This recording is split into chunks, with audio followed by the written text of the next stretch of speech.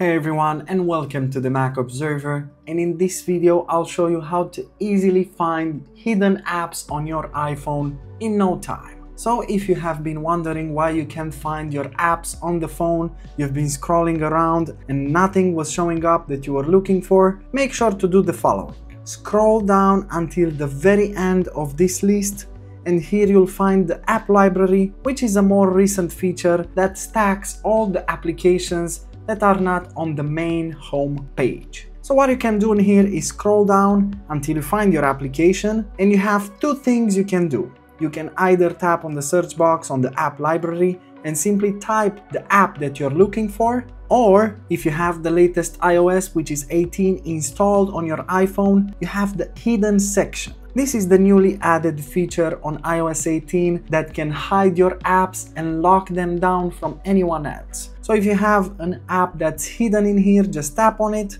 then input your password, and you should find your hidden apps right here. But otherwise, if your app is just hidden out of sight, just search it in here. Then what you have to do is tap on it and hold it and simply move it on your main page as you wish. Let's go and move it on the main page, and that's it. As you can see, it's right here. Super simple, isn't it? Of course, if you enjoyed this video, make sure to hit the like button and subscribe to our channel for more quality content. Thanks for watching.